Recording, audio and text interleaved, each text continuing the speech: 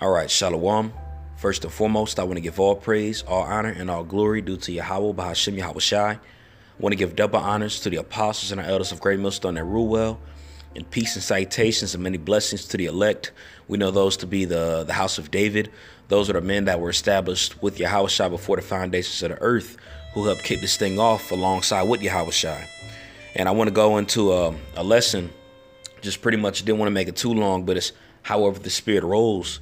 But it's going into the doctrine that we have, all right? Because a lot of people think that this doctrine is something that's new, okay? Now, of course, we know it is a new song, but this doctrine that we preach was started from the foundations of the earth, all right? When that instruction was given to Adam, and then it was reestablished under Moses, and then when and then the prophets, of course, and then when Yahweh Shai was on the scene. There's nothing different to the doctrine. It's just been away from the earth for so long, people think it sounds crazy or whatever. That's why a lot of these naysayers, these Christians, and 2/3 of these Jake coming against us like we're crazy, talking mess. But whenever they step in front of us in person and they try to debate whatever the cause is, they get shut down. All right. We're not being confounded. And we know that's through the Spirit of Yahweh Bahashim Yahweh Shai. They come up to us and they're shocked at the amount of knowledge that we have. They're shocked at the amount of wisdom that we have, the stuff that we know pertaining to the scriptures. They don't expect it before they come up to the camp. All right. That's why they only can resort to being carnal at the end of the day, talking mess, doing all things under the sun, man, because they don't got nothing else to say, you know. But the reason why this is the case, because this knowledge that we have didn't start from us. It was given to us from the Heavenly Father. OK. And even when Yahweh Shai was on the scene, and I'm going to start at John 15, but before I bring this out, I'm going to say this. Even when Yahweh Shai was on the scene, even the wicked scribes and the Pharisees were astonished at the amount of knowledge that he had. And they made a statement like, he don't even got no letters. All right. Now, of course, you know, Jake has that in their mind, says like these men know a lot. But even within these Christians, man, they tell you that you got to go to some theologian seminary school in order to receive this doctrine. All right. Now, I will say this, those schools are hella off. They don't teach you the truth. And also, too, you pay money in order to do that, man. You know, you got people thousands of dollars in debt just by going to college and receiving that so-called whatever degree it is in that theologian seminary school, which is off. Because as the scriptures say, freely give and you have freely received. And also, too, again, it ain't right anyway, you know. Yahweh Shai was a man that had spoke with boldness. He was a man that had spoke with confidence. He was a man that had spoke with surety. And with us being those men that come after him that he had set up, we supposed to do the same exact thing. All right. We got the truth, man. Whenever these people try to come up and downgrade us and try to make it seem like they have the truth and try to play their semantics, whatever the case is, man, trust in the Spirit. The Spirit's going to lead us to the right side. The Spirit ain't going to let us down, man. The Heavenly Father said, if I be with you, can't nobody be against you. And we have to speak with that with surety, just like Yahweh Shai did. But also within that territory comes people hating you. OK. And then once you get into this truth and get to denying yourself, you're going to understand even more that the world hates us.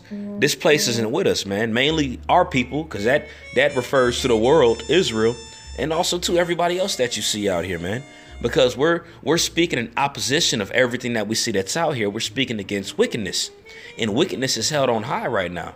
So with us speaking against wickedness, the wicked is going to speak against us, because we speaking against the defileness of this world, man. We're speaking within righteousness, and we all know that society hates righteousness.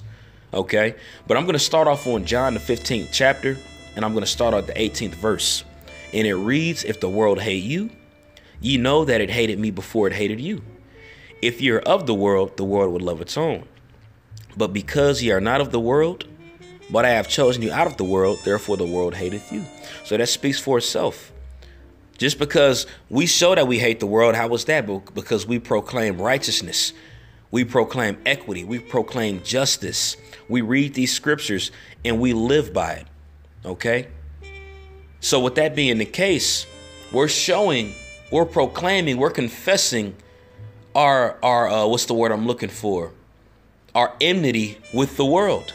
So with that being the case, you're going to catch hell. People are going to come against you. People are going to talk shit about you. People aren't going to like you. That's just the truth of it. All right. But we're not supposed to give a damn about that, man. All right. Why is that? Because we have righteousness on our side. We have Yahweh Shai with us, man. And we're fighting for a kingdom. We're fighting for something greater. We're fighting for something in righteousness that's going to last forever. That's what we're fighting for. OK, so with that being the case, man, these people are going to hate us, man. These Christians coming up against us, which shows you they're of the world.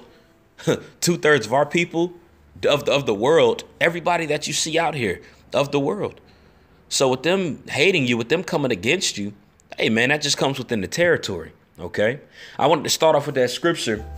But mainly, of course, this lesson is going into the doctrine that we have and how people are going to be against the doctrine, just like they were against it with Yahweh Shai, which maybe brought out this precept in John the 15th chapter because they're of the world. So they're going to hate the doctrine of life. OK, but I'm going to go to John, the 7th chapter. Give me one sec. And I'm going to jump to the 14th verse. OK, because this thing of ours, as the apostles say, this thing of ours didn't come from us. All right. It came from the Heavenly Father. This doctrine had came from above. OK, which shows that we don't have to go to any seminary school or anything to receive this, man. All right. This thing was given to us from the Heavenly Father. It was gifted to us. All right. And with this being gifted to us, we have a job we have to do. We have to teach it. Just like it was brought to us. The Heavenly Father is using us as vessels to teach other individuals as well. Just like it was sent down to us. Because we believe that the Spirit of Yahweh Shem Yahweh Shai dwells within us. Which shows you that this isn't of our own work. But this is from above. And it's being distributed through his men. Okay? But this is John, the 7th chapter. I'm going to start at the 14th verse. And it reads, "Now about the midst of the feast, Yahweh Shai went up into the temple and taught.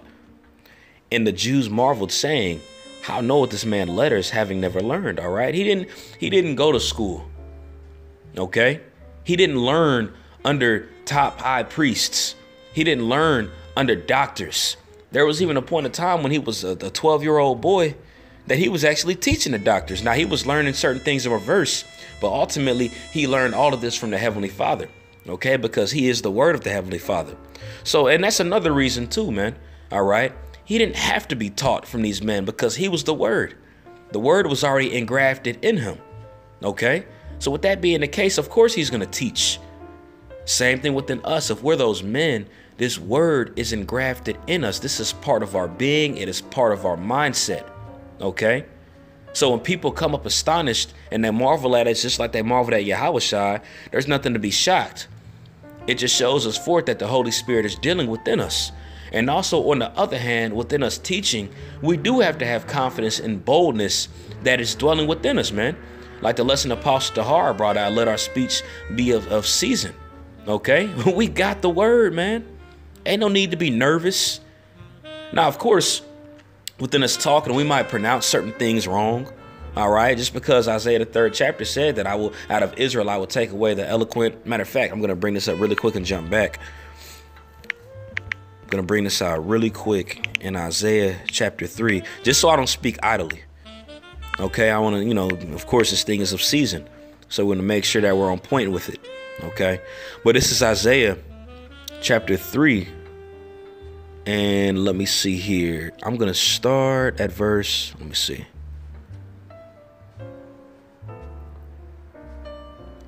I believe it's in Isaiah the 3rd chapter. It's going into the daughters of Zion.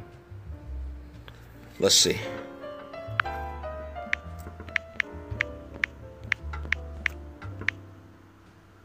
Yeah, there we go.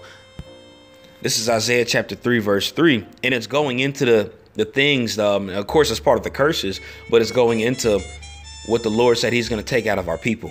OK, so when you go to Isaiah chapter 3, verse 3, and when you read this is pretty much all the things that are required to build a kingdom. OK, and now was going through the curses, what was going to happen to us. OK, but of course, we're rebuilding this kingdom. But there's still things like, for example, stammering lips and a diverse tongue, as it's written in the book of Isaiah.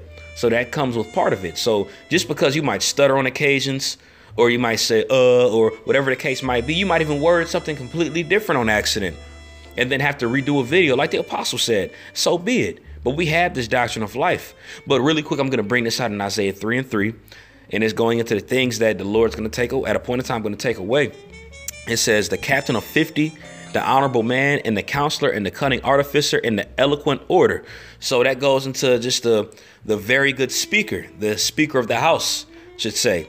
And after a period of time, that was brought away, and it's being brought back. But we might not be able to pronounce things as specific as we would like to. But we pretty much are bringing out the points. OK, so I'm going to jump back to where I left off at in John the 7th chapter. And it says, and the Jews marveled, saying, how knoweth this man letters, having never learned? And when you go into this word letters, that word there is grammar. That's where you get the word grammar from. OK, and it says a letter, any writing or document or record, a note of hand, bill, bond, account, written acknowledgement of a debt, a letter, an epistle, the sacred writings. Because we, being Israelites, even going into our heritage, being brought up as youth, we were always taught the sacred writings, and we would have to go to certain places and learn from pretty much, a schoolmaster if we were higher an official, if we were higher up, But hey, there was a point in time when, especially even when you go to it right now, we don't have that, We learn strictly from the Spirit, which was given to our apostles, just like that was given to the apostles back then through Yahushua. And we have this, okay? But we don't have to go to school to get any of this, man. We have the doctrine. It is given to us from the Spirit of the Lord. Again, now it started with our apostles and elders, onto our teachers, onto us. And hey, the longer we here, we're going to continue to teach through the Spirit, okay? Those are the true letters. That's the true doctrine. I'm going to continue in verse 17.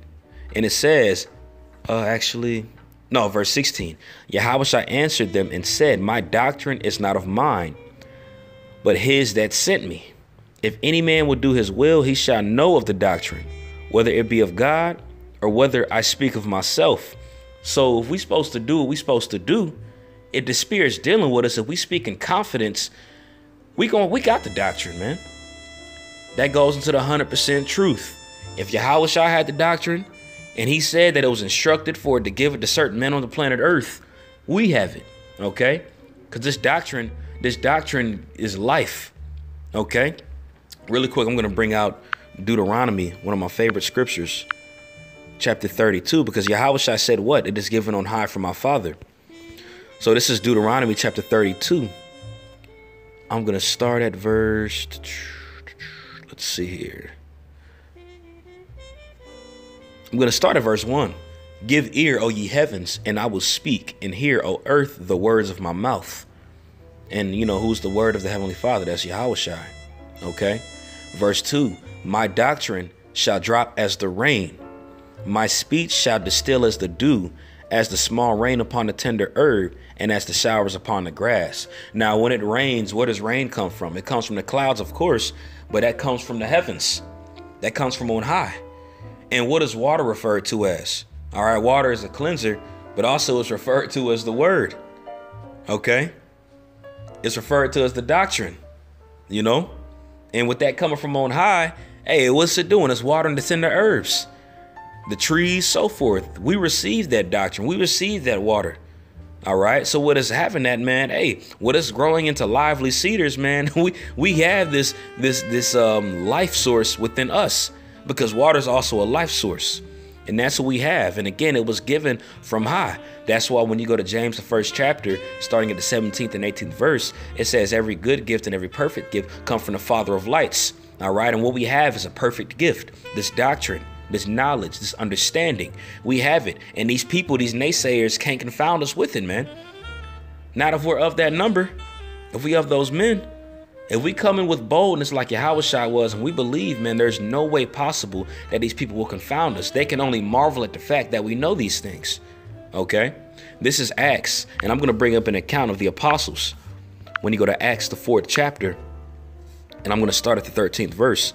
And this is going into when they were brought in front of the Sanhedrin, the council, when they pretty much during the time of Pentecost, when they had healed the lame man. Okay? And they did it in the name of Yahushua Mashiach. And that was when they had told them, you ain't supposed to speak of this word, man. But they was marveled at the fact that these men knew this stuff. Just like they marveled that Yahushua knew it when he had taught it to the temple. All right. The same thing they said to Yahushua. These men don't got no letters like that. How do they know these things? Okay. And they were cut. But this is Acts chapter 4, verse 13. Now, when they saw the boldness of Peter and John and perceived that they were unlearned and ignorant men. And isn't that what they call us? Don't they call us unlearned, ignorant? Oh, the bums. Oh, these men don't know nothing. Oh, they're unlearned. I went to school. I got a doctorate degree. That's what they always try to say, man. But when these high priests, when these wicked Pharisees had came up to them, man, and they were asking them questions, and they were astonished at the result of they were astonishing at the response of these men. All right. The same things that they say about us, all these men are unlearned and ignorant. They said the same things about Apostle Peter and Apostle John. OK, I'm going to continue. They marveled and they took knowledge of them, and they had took knowledge of them that they had been with Yahushua. So they referred back to what was written in John 7. Man, these men had to have been with this dude. They saying the same thing he's saying. They ain't wavering. You know, they're not wavering. They're not second guessing themselves. Being in this truth, we're not supposed to second guess ourselves, man. And, you know, even talking about myself being brought up, man, you know, hey, it was a point where I used to do that a lot. You know, when with us being younger in this thing, hey, those certain times might happen, man. But this is the time where we're not supposed to second guess ourselves, man. All right. Especially if it's within the spirit. Now, of course, if you got to ask counsel from certain brothers that, you know, the spirit's dealing with, so be it, man. But we got to be confident.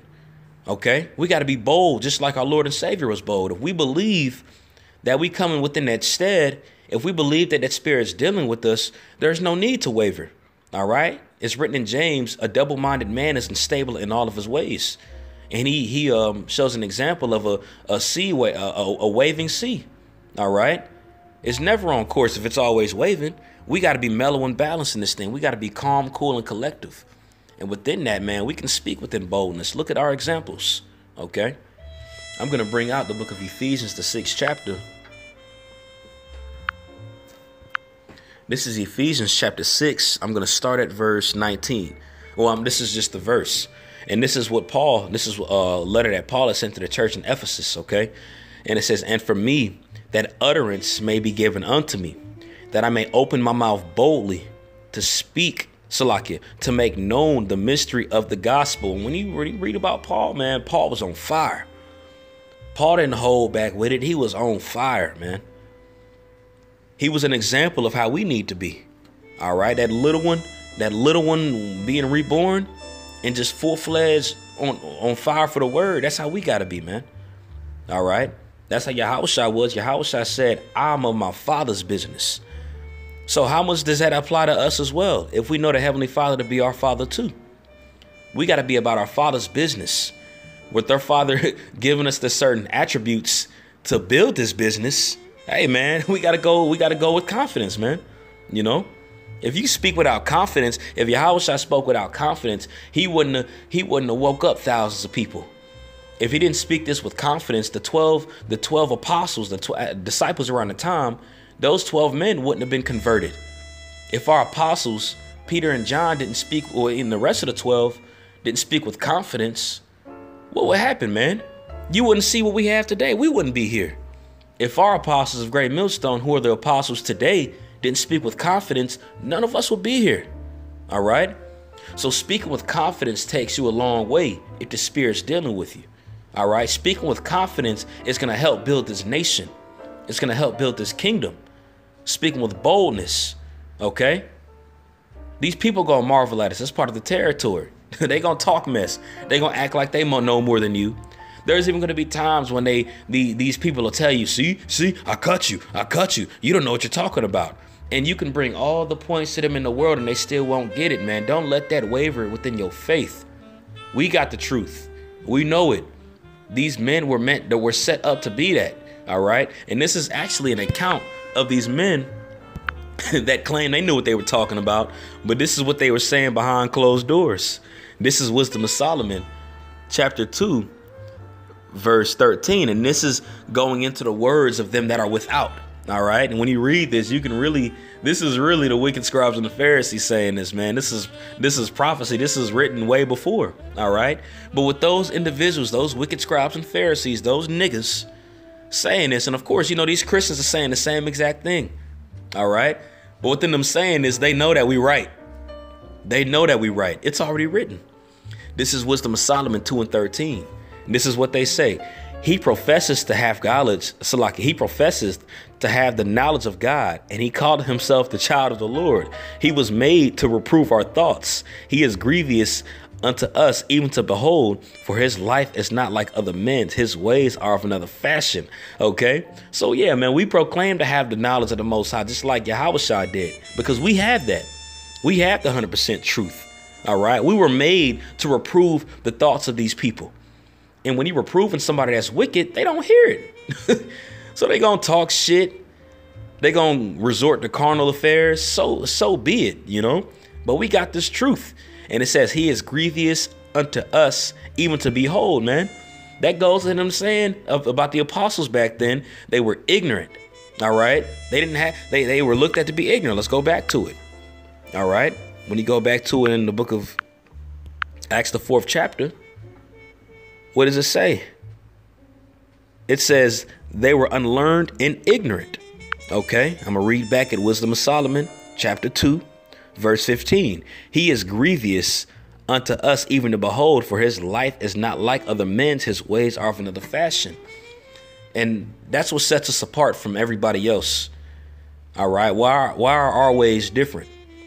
Because we have the spirit of Yahweh Hashem Yahweh Shai. We have the instruction on how to conduct ourselves being men. We have the instructions on how to carry ourselves. We have the instructions on how to preach, on how to teach. We have the instruction of the Heavenly Father, which was gifted unto us. Okay, that's what makes us different. Hey, listen, we can't waver, man. We almost out of here. These people there's gonna be more people that'll come against us, talk mess, say that we don't know nothing, make videos and bring out certain points that don't have nothing to do with anything. K-Dub. But hey, man, that's part of the territory. We got this thing, man. Let's go, champ. All praise, honor, and glory to Yahweh Ba'ashem Yahweh Shai. Double honors to our apostles and our elders of Great Millstone that rule well. And peace and salutations and many blessings to the elect Akim, the house of David, kicking his word in sincerity and in truth. Shalom.